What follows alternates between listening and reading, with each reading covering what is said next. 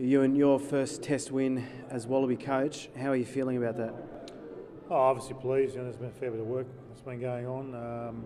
Every time you lose, you keep turning over stones and having a look to see if you can find something to change or fix. The guys have really weighed into that. The staff and the players have really worked pretty hard to leave nothing unturned to try and get that win. And now we've got that, I think we'll get some confidence from that, and then we can keep building.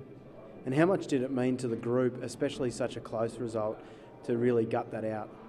Yeah, I think that's an important characteristic. In the end, you want players to play hard for each other, and we saw moments of that today. I think we're starting to turn the corner there. There's a lot of encouragement amongst the players on the field, and there were some very tough moments that they fought through, and particularly in the second half. So that's a sign of a team coming together, a team building its character, and we need that tonight.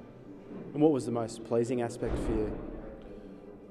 Apart from the scoreboard, I think that you could see that the team mattered, and that the guys were actually out there and they fought very hard, and it was quite obvious. And I think people picked up on that.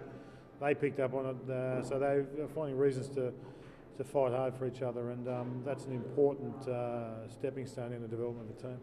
You've got South Africa up next. We've already seen what they can bring. What do you want to see from your team in 2 weeks' time? Well, obviously, I want to improve. I think we have been improving in different parts of the game. It hasn't necessarily showed up on the scoreboard, so the scoreboard now validates some of the work that's been done. Yeah, no one will give us a chance on the next couple of tests. We're on the road, and you've got a lot of travel. But if you get the mentality right, which we've done tonight, that can take you to good places. So we'll keep working on the tactical side and the technical side of the game.